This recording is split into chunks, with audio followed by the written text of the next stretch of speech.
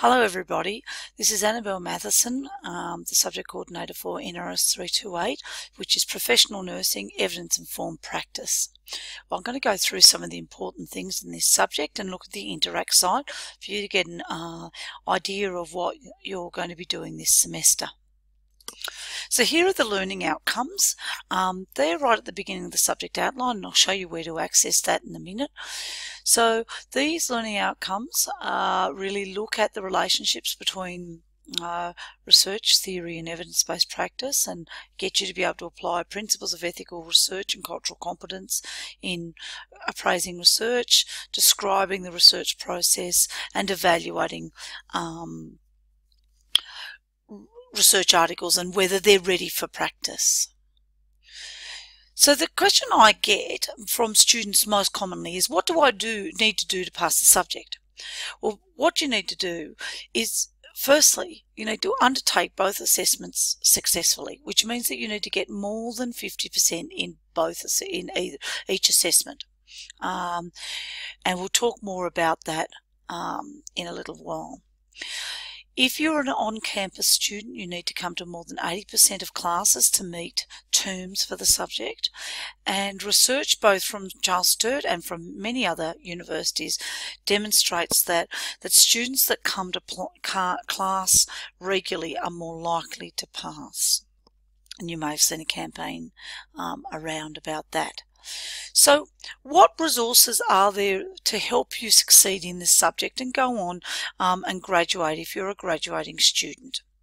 Well, firstly, the subject outline's there, and you should read that and download a copy and print it if you're a printing sort of a person, or keep it on your desktop if that's how you would prefer to can go on with it. You need to look at the modules, and they change as per student needs, so don't look at them at the beginning of the semester and print everything out, because if a student asks me a question and I get a few questions of that nature, I will go in and find new resources or make new resources for students to assist with particular queries. So things are always changing in the modules, even though they're ready. If students find there's a gap, I like to add to it and be, rather than be waiting till next year to do everything, these are some of the things that I could react directly with. And so if John Smith says to me, look, I don't really understand descriptive statistics very well, I can go and either make a new video or find a good YouTube video to support people's learning. Because if we've got one student who finds a topic hard, often many students do. So the online modules are there. Then you have your on-campus class or your online meeting, and the online meeting, I have an announcement up about that. You have readings which are situated within the modules, and I'll show you them. You have the discussion boards, and I'll show you them as well. And you also have consult time for students, both on campus academics. So if you happen to be at Albury campus, you're going to email Jess Biles. If you're at Dubbo, you're going to email Patience Moyo. If you're going to be at Wagga, you're going to email Marie Burnoth, and if you're at Bathurst, you'll email me. And the online students, what we used to call distance education students, you're going to email me as well. Okay, where should you start? Okay, first of all, read the subject outline, download it, highlight the important bits. You can either electronically highlight, or you can print it out and highlight. So what's due when? Go through the modules carefully.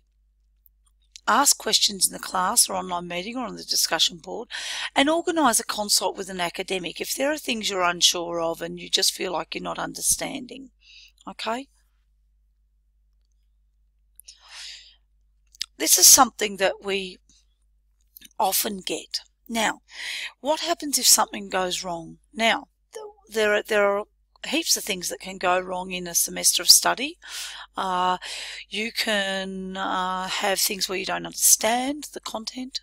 So first of all, make sure you've checked up that there's not something about it in the subject outline. Check the modules.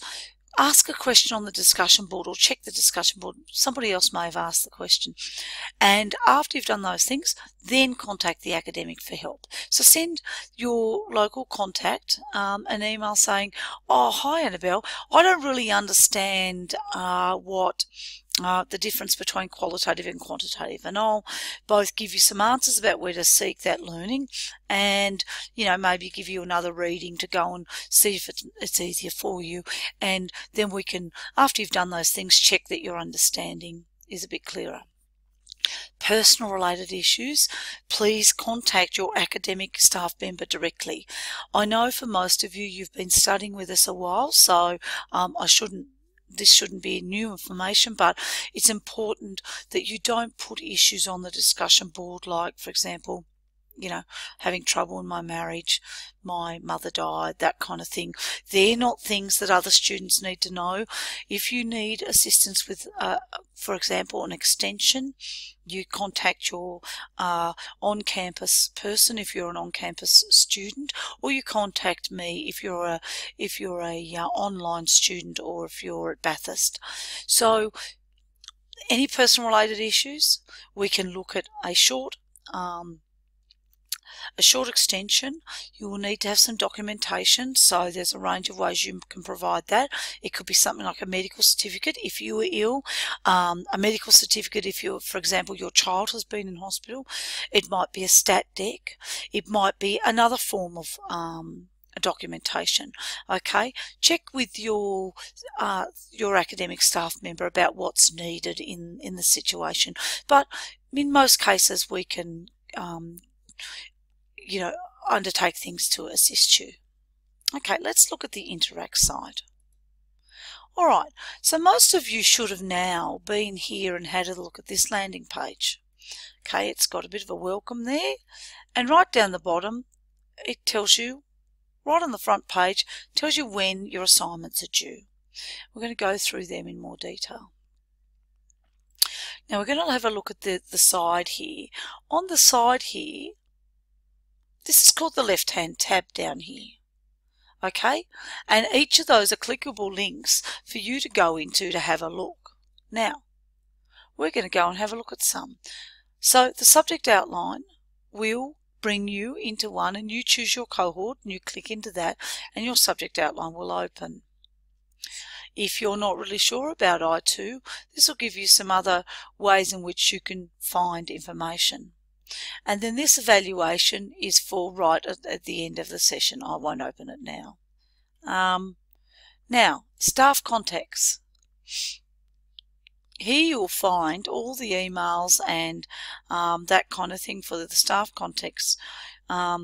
Please go in and have a look at that and get the number and phone number. And remember, when you're ringing or emailing somebody, put what cohort you're with, what your name and student number is as well. Here's where the announcements will go. Okay, so that's where you should go. Now, the discussion board, you'll see, has been broken up into a range of different areas. If you've got a question about assessment 1, you would go in here. Assessment 2. If you're a Bathurst student, go in there. If you're an online student, you go in here. If you've just got a general content, go in there. And this is an Ask a Librarian one, where our librarian Tim will be checking that a couple of times a week. And then if you're an online student, you can go into the meeting room, and we'll be meeting once a week. Alrighty, it's a tutorial style class rather than a lecture, so you will be expected to contribute. So you need a headset and microphone. Please organise one. They're pretty cheap from Harvey Norman or online. You should be able to pick one up pretty cheaply, or even some reject shops have them. Then here we go into the learning modules, and each of these sorry, I'll just get rid of that. You will have some information. Now, the way in which you move through the modules is this button here. It moves you through, okay? So, and each of these will open a video, and then there is diagrams, things to read, and activities. So down, and for example down here there's clickable links to go and have a look at things. Alright, so that's the modules. When your assignments are due, you'll go in here and click My Grades and you'll be able to get your marks back. This is for the tutorial sign up for if you're an internal or on-campus student only. In here I've got information about the research study design plan and help for that, and I've got a number of videos that I'm preparing that will assist you here. So keep checking back here for further videos, and I'll do more as students suggest they need more help. Here's the library. Oh, it's just up the top here. This is a clickable link into where you can go into the library guide. Now this will help you with both assignments. Please go and have a look at it to help you prepare for your assignments. Then we've got down here the journal tool that you'll use for your